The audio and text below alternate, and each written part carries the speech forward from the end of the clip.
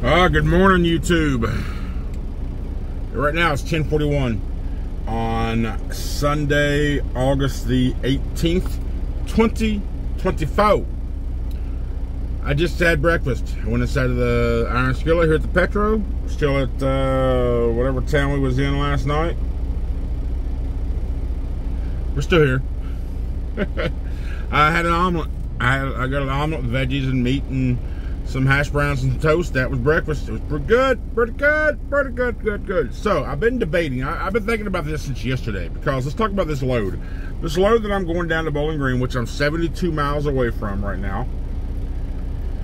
The load that I'm picking up is a heavy load. Hang on, come on, load up. I just rebooted the tablet, so it takes a minute for all the apps to regenerate. So we're going down to Hinkle on Central Avenue in Bowling Green, Kentucky. Now, that's just a DHL supply chain. With the stop details, this is a 41,000 pound load. This is upon delivery, the driver must obtain a copy of the bills with delivery receipt attached. Yeah, so with that, with being a 40,000 pound plus load, I don't want to go back through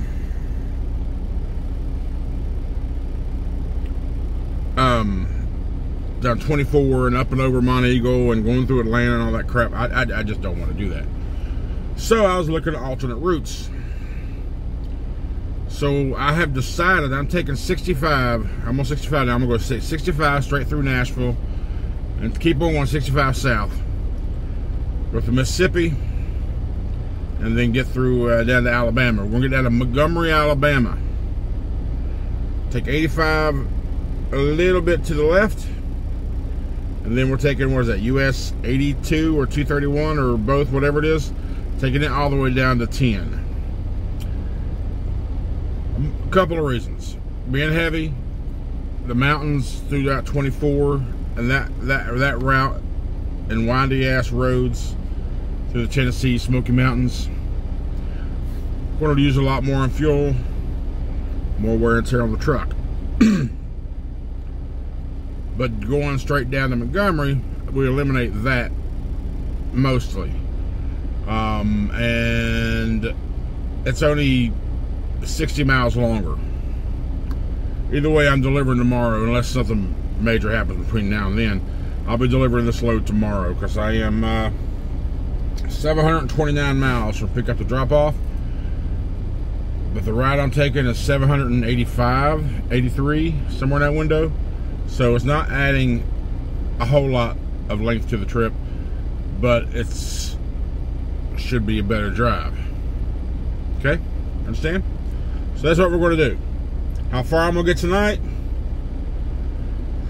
I was thinking maybe to get to Tallahassee, but that's 500 and some miles, and during I won't be able to cover that in the 8.5 hour window that I want to run. So I'll knock out about 400 miles easy, 450, somewhere in that window. We'll stop just before Tallahassee and finish out the rest of it tomorrow. I was just looking at the board. I haven't found anything to follow this one up yet, so we'll see what happens. Something tomorrow morning, I think something will pop up to where we can finish out one more load in the week. But I was talking to Kale the other day. I was like, well, you know, if I can't get nothing out of there, I'm gonna go by the Chrome Shop. But I'm not gonna not take a load just because I want to go to Chrome Shop and get stuff done. It's just something for me to do in case I get stuck there for a day or so. So anyway, that's it for now.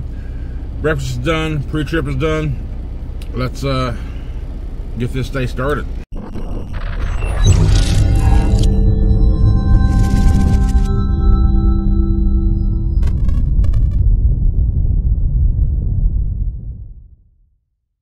Alright, we are here.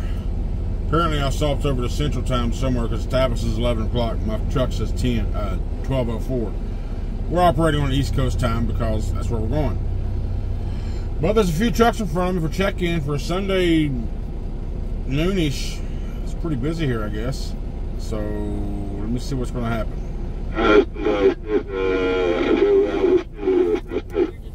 It didn't take too much longer than that.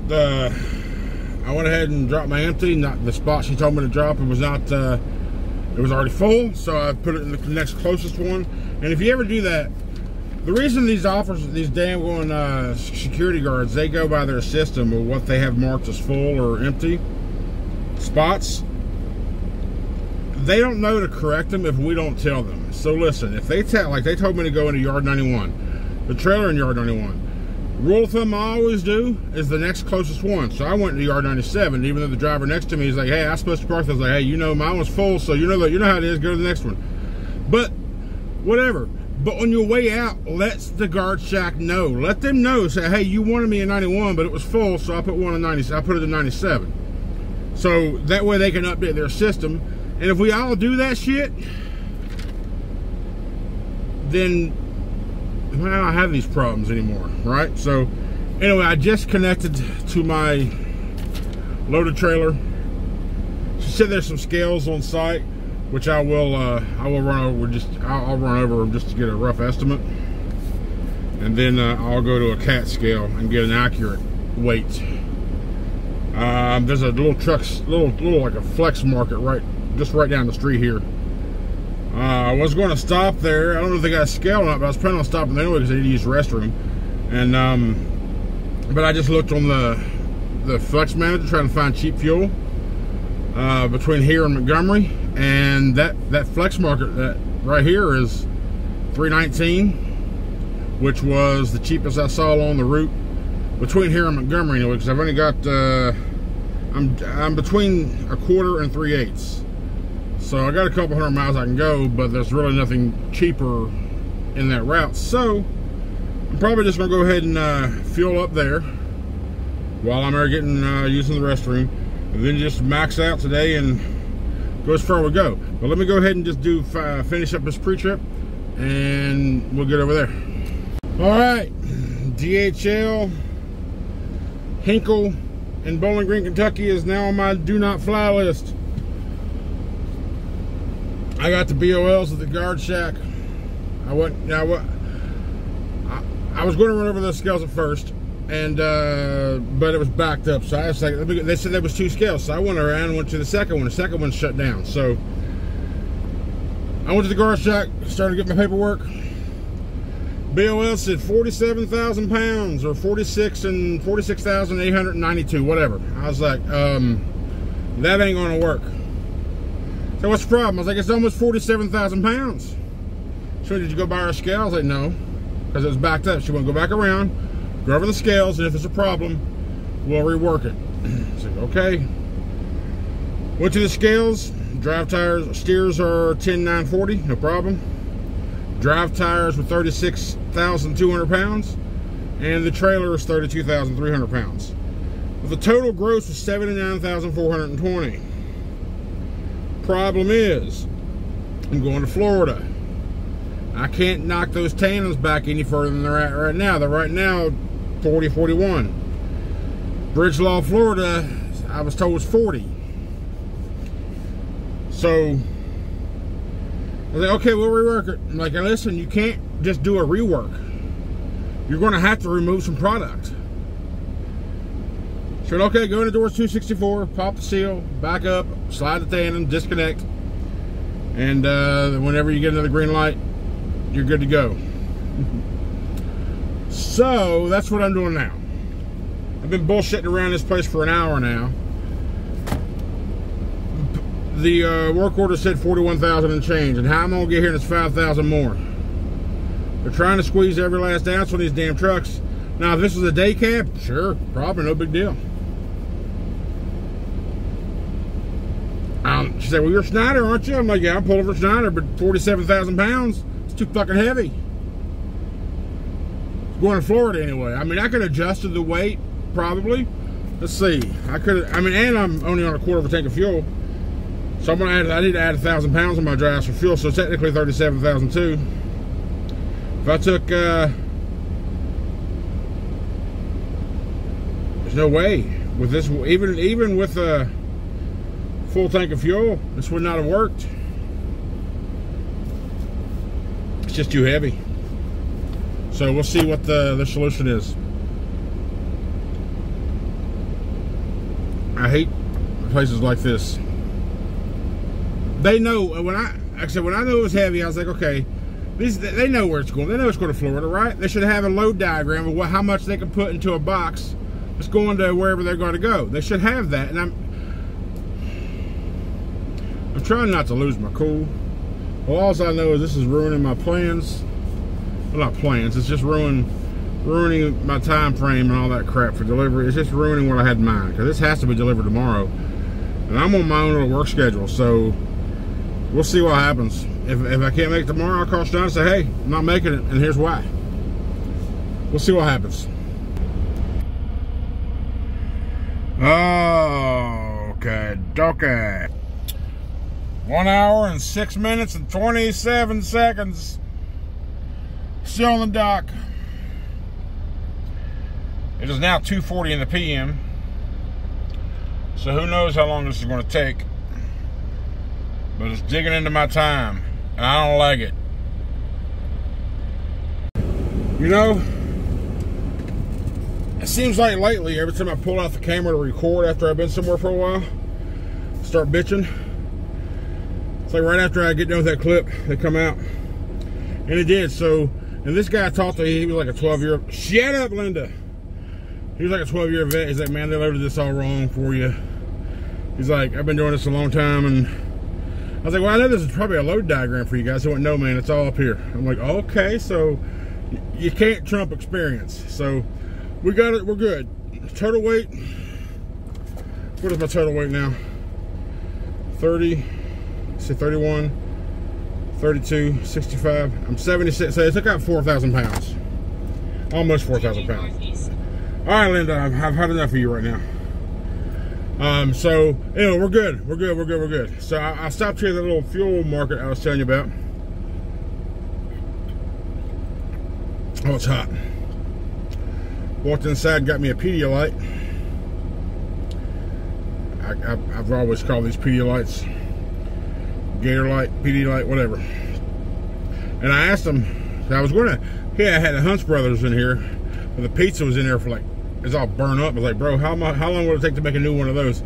Like about 45 minutes. I'm like, what? I said, yeah, the oven's off. It's 2:24 in the afternoon, or 3:24, I guess. And you call yourself a truck stop. We got 3 parking spots there. And I was like, okay, well, fine then. I'll get a little bit of fuel. I was gonna get a little bit of fuel while I was here for 320. Just to fill up the driver's side tank. I was like, do your pumps take EFS? He went, no, I gotta do it in here. I'm like, I don't know how many gallons this side's gonna hold, so I was like, all right, whatever, screw it. So we're gonna head on down the way. 783 miles away from delivery. Since it is 3:25, we're probably gonna drive about 3.5 to 4 hours. Maybe even just as far as the next stop, because it's a 12-hour total drive. The route that we're going, 783 miles versus 730 miles, which would go over 24 and not through all the mountains and all that. So we're taking the better fuel route and the less work on the truck. Anyhow, let's get on the road. We gotta go.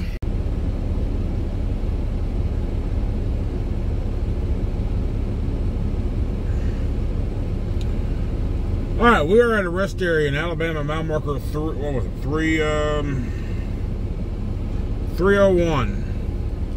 Stopped back at a couple truck stops, a Pilot and a Love's. They were both full. So I was like, all right, screw it. There's a rest stop 20 miles down the way. I just want to go there. Now, the good news is I looked at my my trip. I thought there was a open delivery window that closed tomorrow, the 19th. I must have read that wrong, because the appointment window is open from this morning until the 20th at midnight. So I don't have to deliver this thing till Tuesday, which is fine. So now I don't feel like I got screwed on too much time or whatever. So right now I'm 571 miles away from the location. I'll do over 4 tomorrow, and I'll finish out the rest of it Tuesday morning. No biggie. Also, if I give me more time to find a load out of there.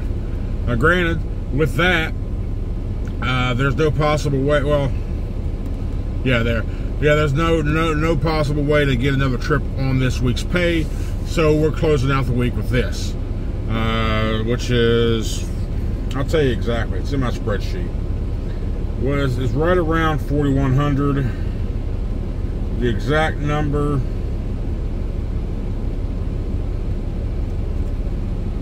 $4,036.15.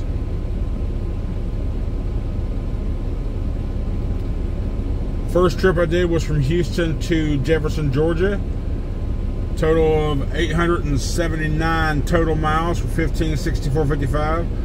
The loaded RPM was $1.84, but my RPM after the 28-mile deadhead was $1.78 per mile. The next one was from Covington, Georgia to Louisville, Kentucky.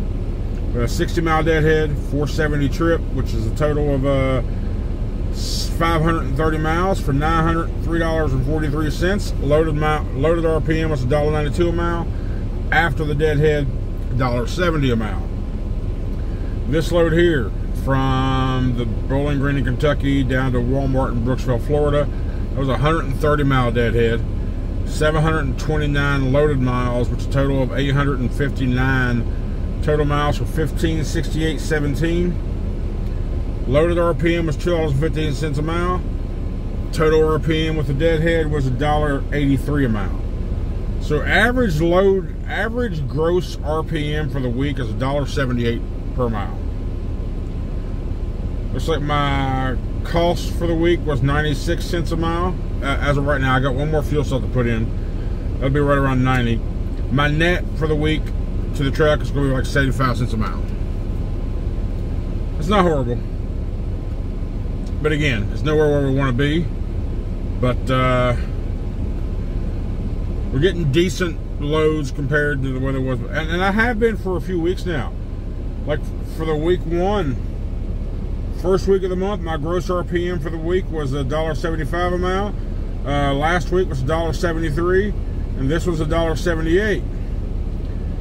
My lowest load for the month so far was that one I did from, I had to go from Orlando to Pensacola. Remember that Frito-Lay?